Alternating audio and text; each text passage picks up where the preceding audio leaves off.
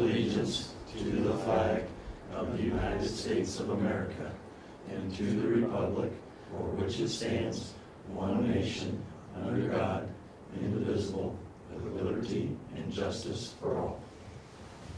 Thank you.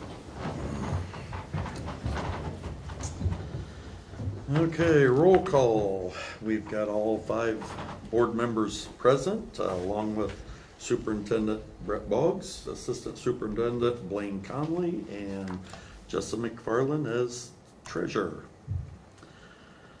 Upcoming board meetings: August 14th, 2017, regular meeting, Mentone Elementary at 7 p.m. August 21st, 2017, budget workshop at the administration office, 7 p.m. September 11th, 2017, regular meeting, Mentone Elementary, 7 p.m. And October 9th, 2017, regular meeting, Mentone Elementary at 7 p.m. We're on to Spotlight on the Valley. Okay, the only thing that we have tonight, Todd, would be we'd like to welcome and introduce some of our new employees. In just a little bit, I will ask you to approve Andrew Murphy as a 5th grade teacher at Akron Elementary School this year. So Andrew, we'd like to welcome you to the meeting tonight. Welcome to Tippecanoe Valley, although you worked for us last year, I think, most of the 2nd semester, but maybe you want to just tell these fellows a little bit about yourself and just give us some background. Well, I'm Andrew Murphy. I'm a Valley grad. I graduated in 2008. I graduated from IPFW in December with my bachelor's degree in education. I got my teaching license in January. I worked at Akron Elementary's 2nd semester last year in the special ed department. I did a maternity leave for 4th and 5th grade for the last half of last year, and I enjoyed it, and I'm glad to be coming back. Awesome. So officially welcome, Andrew. We're glad you're here, and we'll look forward to working with you this year. I definitely am. Okay. We do have one new staff member we'll introduce here a little bit later, so I think that's everybody for now. That's all. We'll go on to C, items from the visitors. Does anyone have any items? And not too many visitors, so we're sitting good tonight. Okay, we'll move on to approval of consent agenda. Number 1, approve minutes of June 8, 2017 executive session. Number 2, approve the minutes of the June 12th, 2017 regular meeting. Number 3, approve the minutes of the June 26, 2017 CPF workshop and executive session. Number 4, approve the hiring of the following personnel: Dusty Sweet, special education teacher at the middle school; Andrew Murphy, 5th grade teacher, Akron Elementary; Sarah Hoff, 3rd grade teacher, Akron Elementary; and Jennifer McQuinn, instructional assistant at the middle school. Number 5, approve the following extracurricular assignments: Tiffany Karotke, girls golf coach for the high school. Number 6, accept the resignation of the following personnel: Beverly Perry, instructional assistant at the middle school. Number 7, approve the termination of employment of the following personnel: Samantha Shepard, custodian at the high school. Number 8, approve facility use contract with Beaver Dam Preschool. Number 9, approve the real estate lease with Kosciuszko County Head Start and Cardinal Services. And number 10, approve the appointment of Emily Schouten to the Fulton County Public Library Board. Is there anything, fellas, you want to pull out and discuss, or do I have a motion to accept? Make that motion to approve consent agenda as read by you. Brian makes the motion. Do I have a second? I'll second. Stan has a second.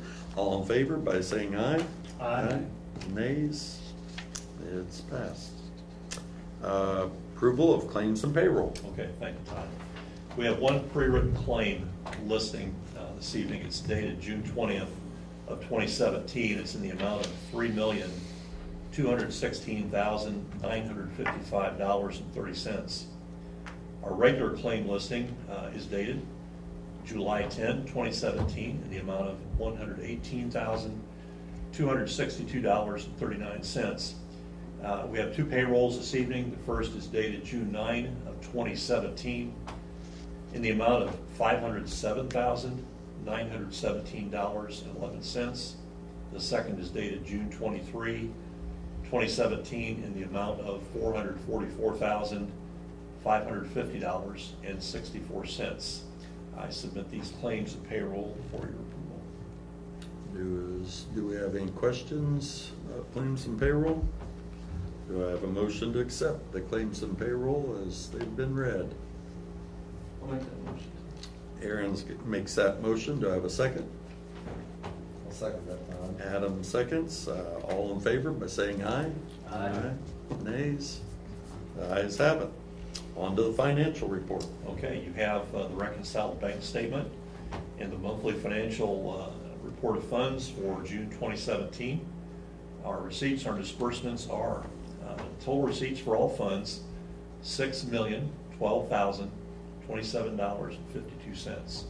Total disbursements for all funds, $4,457,466.81. Okay, thank you. On to old business. Yeah, the only old business we have is an update on the Akron Elementary School project, and our project manager, Brandon Wolf's here tonight. So, Brandon, what's going on in Akron? Yeah, lots going on in Akron. So, had furniture delivery last week. That went, I guess, a little better or worse as planned. We were only supposed to get part delivery. We actually got almost everything for the entire school. So, all the furniture's there. Bad thing is all the furniture's there. So, you know, the D wing, classroom wing is in really good shape. You know, ceilings are in, technology's in, smart boards, marker boards are going up, doors and hardware, carpet's all done, ceiling's done. Office area is the area that's been lacking. Trying to get that a big push to get that out of the space that it's in right now. We'll be doing flooring the end of this week in there. Ceilings, the grid's hung, so we're waiting to drop some pads, start lighting in there. Had really good news today. We had an inspection on the cooler freezer today, and it passed, so we're able to get the food out of the storage truck, moved in there tomorrow. So Friday was a little hectic because of all the rain we had. We had a couple parts that were missing that the electrical contractor did what they needed to and got there, and they were on the roof a couple times during downpour, actually getting stuff installed so we could make sure it was turned on in time and cooled over the weekend. So them and the refrigeration guys went above and beyond what they needed to do just to make sure it was all in. So paving, we're supposed to start paving parking lots starting next week. Plan is to pave and surface the playground. East side's going to be paved. Basically about 2/3 of the east side will be on a binder. We're just going to leave it as binder, basically the base coat, so that way we can get bus traffic away from student drop-off, teacher parking from the west side. West side parking's going to be a little bit of an issue because of the utility companies and not wanting to work with us to get some poles removed. So we actually have a meeting on Wednesday to discuss this with Duke and Frontier. So I've been a month and a half trying to get a pole removed, and I can't get anybody to remove a pole, which is right in the new entrance of the driveway. So we're getting that parking lot all ready, so when they pave, they can start paving. It's basically going to be dressing up the entrance to the parking lot. So demo in the existing wing that stands going really well, which we keep 2/3 of that even when school comes back. New mechanical systems are going in now. The portion that's going to be used by the school when they come back has all brand new windows in it. All the windows are done throughout the building, so they'll have to work with a little bit of not having some carpet. You know, there's going to be some window sills not in, but it's gonna help speed up the process in the last part of the project to go ahead and get in there and just do the finishes, basically. Not have to worry about doing windows in middle of fall, winter time frame, so. Kitchen equipment's all set. They're plumbing that, doing the electrical to that. That's a wear wash right there, so, wash stations, all the stainless pieces are in, and they've been plumbing those as we speak, so. The new piece of the reception desk, which is in that area, it actually came in today. We weren't expecting it till next week, but it's in. It's a piece of pipe lumber donated, a lot of the wood that it goes on, so really neat piece that's going in right today.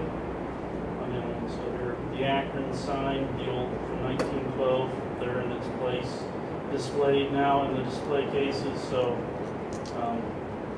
they look really old, which they're supposed to, but. That's the piece that was in the old high school right above the main entrance there. Remember that?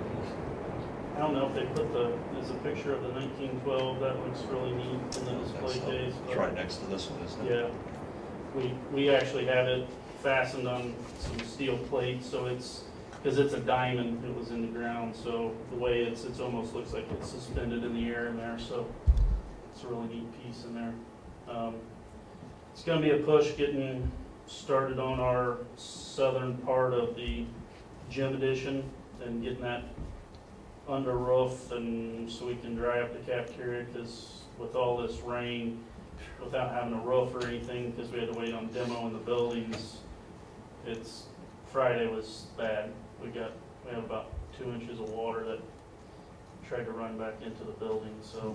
How are they gonna do that, Brandon, there at that entrance? Are they gonna seal that all up, or? Yeah, I'm working with Derek to figure out how to get them temporary it in, so it'll dry up. I mean, it's all sheet vinyl flooring in there, and there's 3 or 4 different patterns all throughout, so I mean, it's time consuming, and you get water running in there to lay this floor, so there's a lot of challenging pieces still left to do, but it's a push. Everybody's pushing, so. We have on-site registration on the 25th and 27th at each of our schools. And just to help out a little bit, we decided to go ahead and do that at the Akron Public Library at their Akron. So we'll set up computers in the basement downstairs there. Now, we don't get a lot of people that come in for that. Most people do registration online, but we do get a few that come in and use our computers to do it. So we thought that would probably be better to do it at that location, give these guys a little bit more time, get things done before we start school. Who's doing the paving? Finn and Brown. Finn and Brown does that. Yeah. Then are we putting anything in there for Pike donating this wood? Anything showing that they've? Do we have any signage that Well, there's indicates plaques. the show? Yeah, there's plaques and that we put in. I Okay. don't know that we have any that has Pike lumber on it, but I mean, that's something Well, we can talk about. It's something we can come back and do later. Yeah, just something that, because I know they've done the stage deal. Right, around the stage, around the scoreboard, the gymnasium, There's gonna be a quite a bit. feature right inside the reception area, lobby area that they do. I mean, it's a big piece. It's 12 feet long by 4 feet high. Yeah. Yeah. Just be nice to recognize them Yeah, somewhere. Absolutely, Yeah, absolutely. good deal. Still think we can be ready for school, but We will be ready. we'll be ready. Good deal. Don't really have a choice. Yeah. You don't have any old buildings left. Yeah. So when are they gonna get, I know at the end of the week last week, the basement was still there for the gym, and that's all gonna be gone. It's all out. It's all gone. Tomorrow they're gonna be backfilling all that basement and everything, so. So all the concrete from the previous building, that's all? Yeah, they've got a little bit to haul out tomorrow, but, I mean, it's all basically the dirt right now. Have you ran into any unsuitable soils in any of those areas? Yeah. Mhm. Most of them. How far down? How far down you have to go?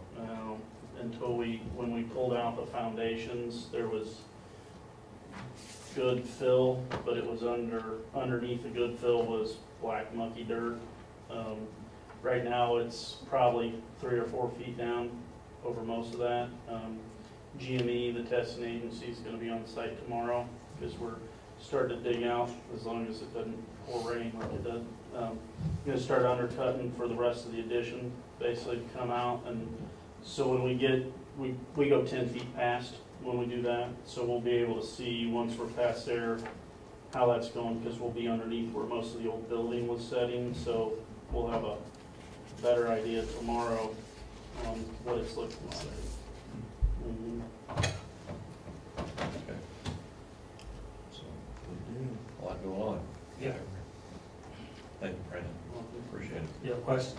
I'm sorry, I didn't hear the registration date and time. The 25th and the 27th of July, from 12 to 8. And that's in all of our schools. So, Yeah. Now, we do online registration, and that's Okay. available right now, but we do still have some people that either don't have access at home, okay, want to come in and use our technology. thank you. And Akron will be at the public library is where that will be for the Akron folks. And what would be the first day that students can get into the building, the new one? Well, the first student day of school is the 7th of August. August 7th. Yeah. Thank you. You're welcome.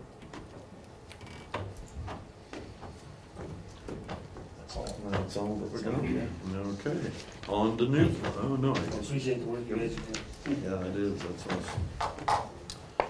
On to new business, approve matching grant from DECO Foundation. Yeah, we were informed not too long ago that the DECO Foundation's board chose to invest in a project known as Above and Beyond Learning Environments, expanding how school libraries meet student needs. The grant was written by our media specialist, Andrea Michael, and it was written to expand the services of the libraries at the middle school and the high school. The DECO Foundation has pledged up to $20,000 if matched by the school corporation's funds, donations from the community, or other grant funds. If funds are secured toward the library expansion project. Some of the funding is already accounted for. Mrs. Michael will be working with Mr. Leedy and others to raise the remainder of the funding in order to take advantage of this matching grant opportunity. So I know they're working on that right now. We want to thank the DECO Foundation for that. For sure. You bet. So, I would ask you to approve that. Please. Do I have a motion to accept the DECO Foundation grant? I'll make that motion to accept the DECO. Brian makes that motion. Do I have a second? I'll second. Stan seconds it. All in favor by saying aye? Aye. It's unanimous. Yes, thank you, DECO Foundation. That's awesome. On to number 2, initial consideration of addition and revision to the school board policy number 1. Yes, as you know, the legislature was busy this past session and passed a number of new laws that impact education in Indiana. So the School Boards Association has provided us with some guidance as to new policies that need to be added or policies that need to be revised. So what I'd like to do this evening is go through those with you and bring them to you for your initial consideration tonight, and then bring them back to you next month for your approval. The first one that we'll look at is it's in relation to the teacher appreciation grants, and it's actually will be in addition to school board policy. This is as recommended by the School Boards Association. And this policy is made necessary by the legislation that took place in 2017 in the General Assembly. Now, the teacher appreciation grants are actually the same thing as the teacher performance grants that we dealt with last year. And the requirements are the same with 2 exceptions. First of all, the school corporation is required to give a different amount to its highly effective teachers and effective teachers. So we have to differentiate between the two. The legislation says that it must be at least 25% more given to the highly effective teachers than to the effective teachers. Now, in the past, the board the local board here has chosen to use a 30% difference, so that was what I included in our policy. Also, the school board must annually adopt a policy on the amount of this differentiation in stipends between the two. So that's something that we have to go back and look at each year. So what I have done is I have provided you with the teacher appreciation grant policy, again as recommended by the School Boards Association with the 30% amount in there. And so you have that there this evening. Any questions about that one? We usually don't see those monies until, what, February, March? December. Okay, so it's usually second semester before we see those. Another change in the law is going to result in some significant revisions to our criminal history check policy. And the new legislation has expanded the law on criminal history checks and expanded what they call expanded child protection index checks. You will find the new board policy or the revised board policy, and what I have done is I have taken our current language, current policy, there we go, and anything that is in red print is new. Anything that has a line through it is a deletion from the previous policy. But you can see it, in addition to the expanded criminal history check now, there is an expanded child protection index check that is also required of our new employees. Let's see here. Yeah, the second paragraph is a major change. They now are requiring that the expanded criminal history check be done on each employee once every 5 years. So in the past, you had it done once, and then that was it. Now the legislation requires that be done once every 5 years. So that's something new. Let's see here. You can see it says there that the school corporation is prohibited from hiring an individual who has been convicted of an offense which requires a revocation of a license under state law unless the conviction has been reversed, vacated, or set aside on appeal. So there are quite a few changes to that law, or to that policy, made necessary by the new law. I think those are the primary changes that I would point out to you. Does you have any questions about those? Okay, I think that's the first one. Yeah, okay. And then you want me to go to the next one? Yes, go ahead. Okay, I just broke them up into two since there were so many.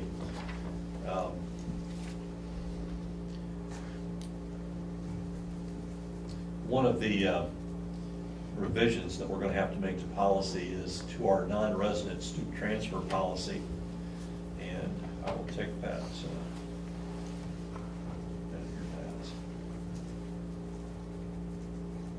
Yes. Okay. Yeah, this is our current non-resident student transfer policy. Again, you can see the new language is in red. They've added a paragraph here about requests for a transfer made by any school employee for his or her own children. And it indicates that that will be accepted prior to any other requests for student transfer, provided there is capacity at the grade level in the building as determined annually by the school board. And then they go on to talk about a verifiable random selection process, which we've never had to do that because we've not reached that, we've not reached capacity. But that is a new requirement of the law.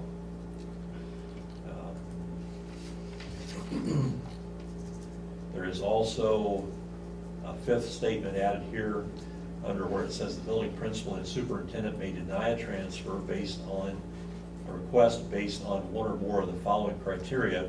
They've added a fifth criteria to that, which is the student has a history of unexcused absences, and based on the location of the student's residence, attendance of the student would be a problem if enrolled in the school corporation.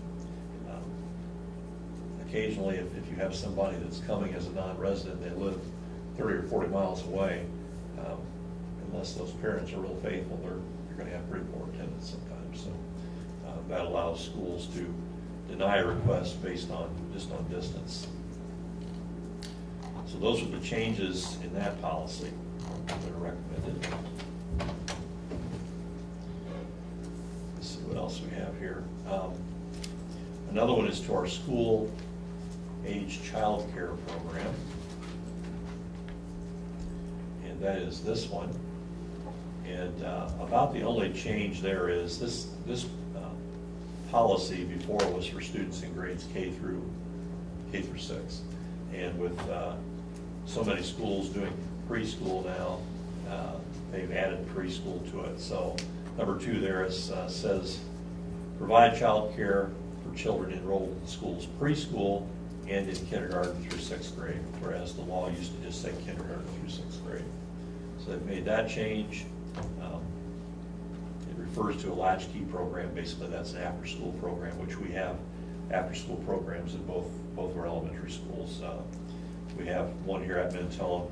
The after-school program at Akron is provided through the Church of God in our town. That would be primary change there. And then the last one is, I think, probably the biggest change. And this is a new policy on reporting child abuse and neglect. And the way it reads now, the new policy, is that any school employee who has a reason to believe that a child is a victim of child abuse or neglect shall immediately make an oral or written report to the Department of Children's Services or to local law enforcement. After the report's been made to the school employee shall notify the school building principal. After the report's been made, the school employee shall notify the school building principal a report of suspected child abuse has been made to the Department of Children's Services or local law enforcement. The difference there is, in the past, by law, we've been required to make that report to the building principal. And then they, in turn around and make that report to the Department of Children's Services or local law enforcement. The legislation now has turned that around. The individual that suspects abuse or neglect has to make that report directly to DCS or law enforcement. Then they go to the building principal and report, we have made a report, so that they're on that too. So that's something that's a major change that we are going to have to make sure that all of our employees are well aware of. Right? Does our resource officer, is he considered law? So I mean, can we report it to him like right away, keep it on our report, so that same day basically we can, the building principal? Good idea. Yeah, and I would imagine in most cases that's probably what we would do, is make that report directly to him. And he is a law enforcement officer. He is a law that would enforcement. qualify. But, yeah, since it says law enforcement or agency, I think he would qualify that we can report that fairly quick. Most definitely. So that's it as far as the policies that either need to be revised or added for this year. So I'll bring those back to you here in August for your approval. Awesome. Do you have any other We do. new business? You guys should have. Yeah, we got a piece of exciting new business here. Approval of Chad Craig, principal at TVHS. Do I have a motion to accept Chad as our new principal? I'll make that motion. Adam makes that motion. Do I have a second? I'll second that. Aaron seconds. All in favor by saying aye? Aye. The ayes have it. We've got us a new principal. Anything you'd like to share with the group tonight, Chad? Just, it's an honor to be even considered. Really looking forward, super excited. It's nice to meet all of you. Look forward to building relationships and just becoming a member of the family here, and just can't wait to get started. Thank you very, very, very much for the opportunity, and ready to go to work. Welcome aboard. Good deal. Welcome. Mrs. Anders and Leah, I think that Aaron probably has a press release that he'll give to you that has some Wonderful, thank information you. for you too, so. It's ready to go. Okay. Well, good. If there's nothing else, we are adjourned here this evening. Thank you for coming.